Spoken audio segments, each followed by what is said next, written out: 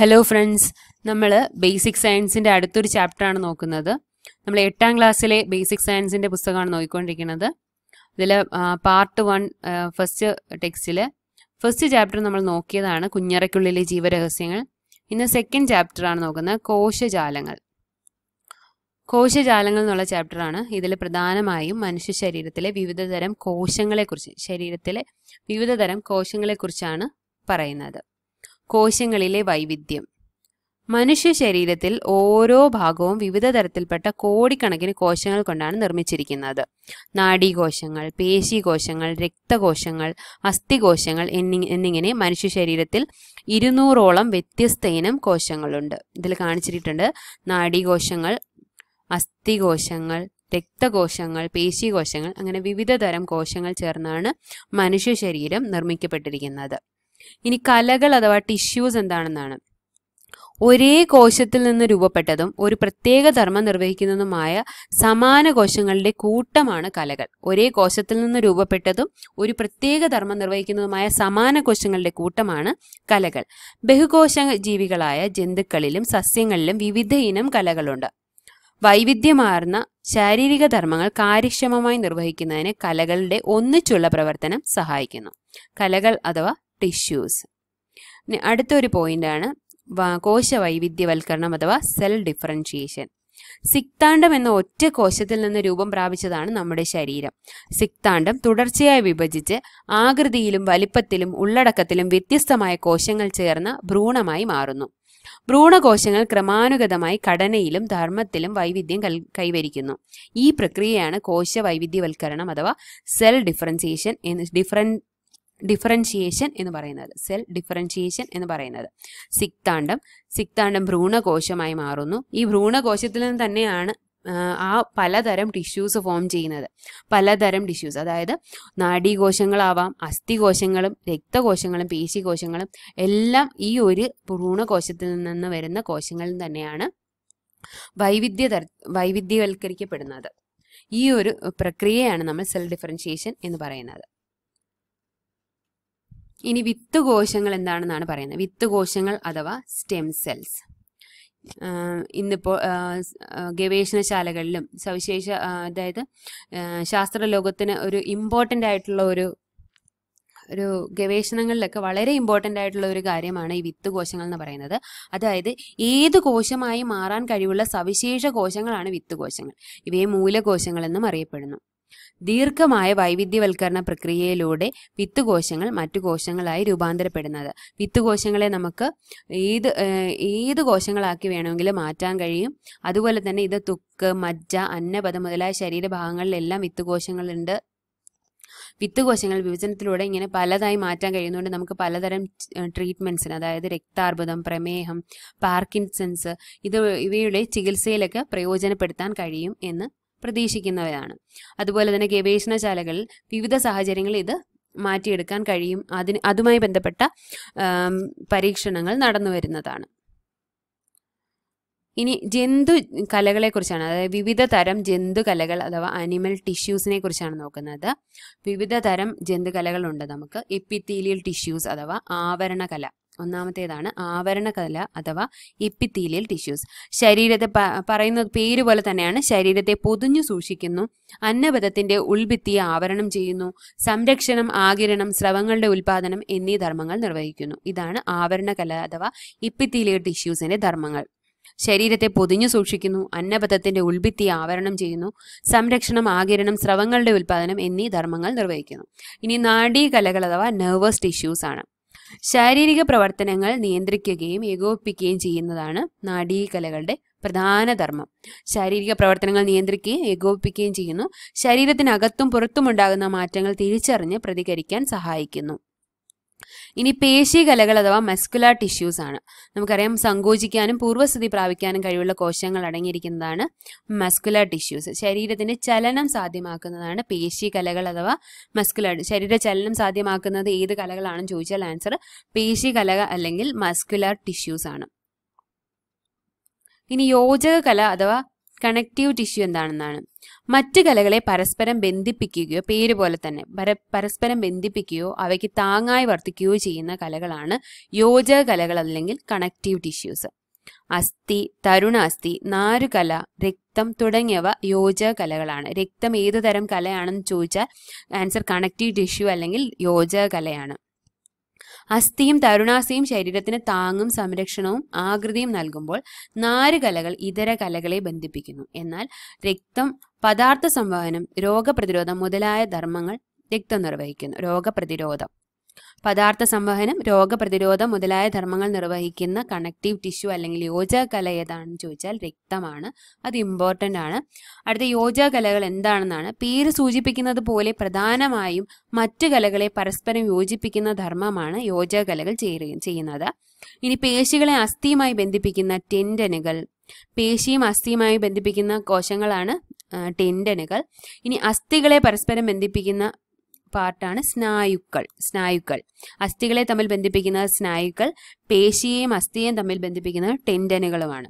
ഇനി കണ്ണുകളെയും വൃക്കകളെയും എല്ലാം സ്ഥാനത്ത് ഉറപ്പിച്ച് നിർത്തുന്ന കലകളാണ് നാരുകല അഥവാ ഇതുമെല്ലാം ഈ യോജക കലകളുടെ ധർമ്മമാണ്.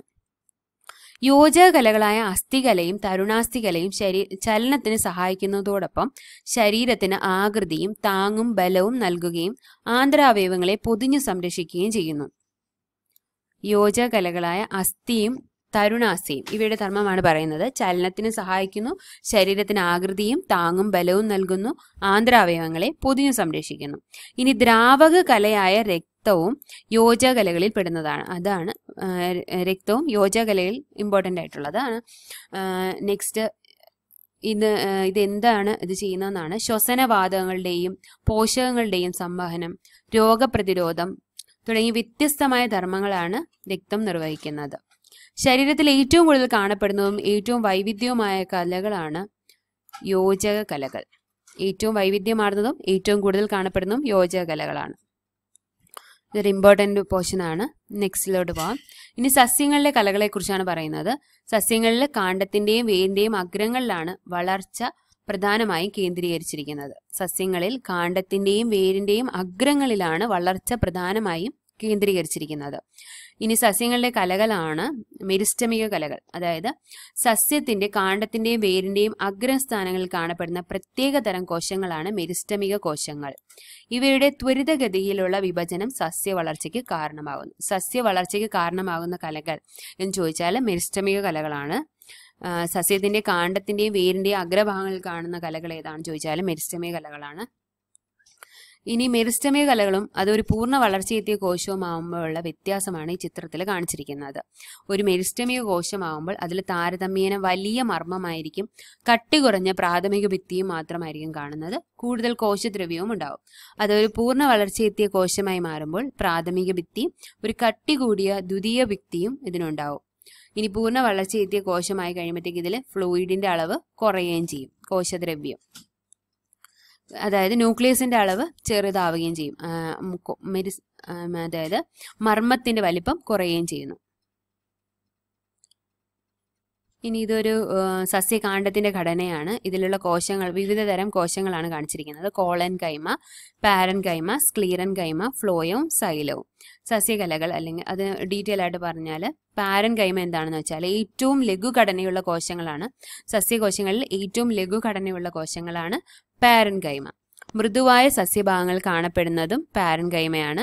പ്രകാശ സംശ്ലേഷണത്തിനും ആഹാര സംഭരണത്തിനും സഹായിക്കുന്നു. അതായത് ഇവയിൽ ക്ലോറോപ്ലാസ്റ്റ് ഉണ്ടാവും. ഏറ്റവും പുറമേ കാണുന്ന തൂലി പോലെയുള്ള ഭാഗമാണ് പാരൻ കൈമ എന്ന് പറയുന്നത്. അതിന് ഏറ്റവും മൃദുവായ സസ്യഭാഗങ്ങളിലായിരിക്കും കാണപ്പെടുന്നത്.